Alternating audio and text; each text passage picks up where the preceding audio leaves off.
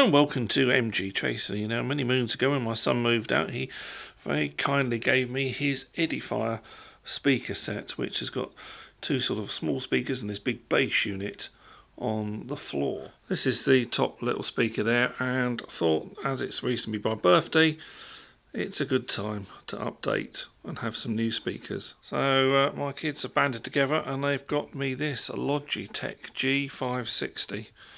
So let's get this set up and see what it sounds like. So I know it's going to be difficult to do this, but let's have a listen to my existing Edifier system.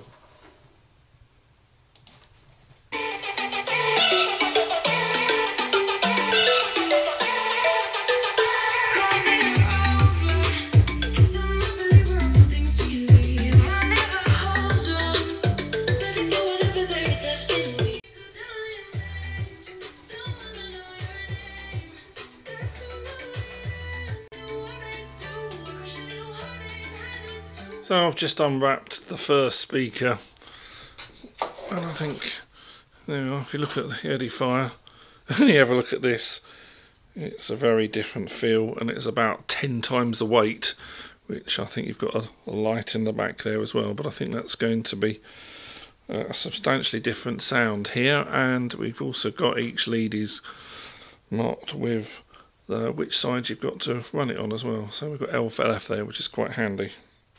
Okay, so I'm continuing to open the box. I've got both the top speakers out here, and you've obviously got the power lead and one of the internal cables.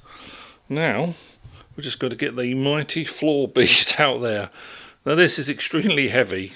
So here is the main bass and amplifier of the unit, and you've got that highly polished speaker outlet at the front. You've got some nice rubber feet. Around the back here, you can see where the leads go, so there's not too many bits to plug in there, so we'll get that sorted in a mo. But the most interesting bit here is when you tip it back, and this is heavy. Ooh, is there you've got another really meaty speaker on the bottom there to give you that full thud effect. So the Edifier is there, ready to be sold on, and we're now already with everything plugged in. I've got the speakers on each side. The sound is coming via USB, which is different to the other one, which was just using the speaker out. And you've got quite a few connectors there, plugs into the mains. But more excitingly, of course, you have got lights.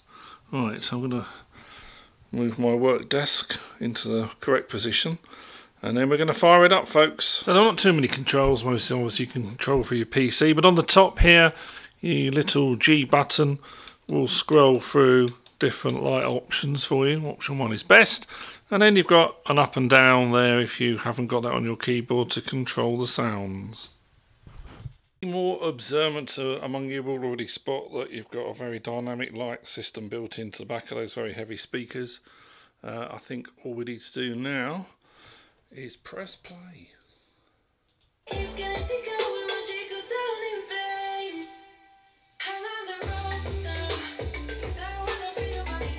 How about that? Now you won't be able to appreciate just how good that sound is with the bass on the floor, but the whole room shakes, and that's what you want, isn't it?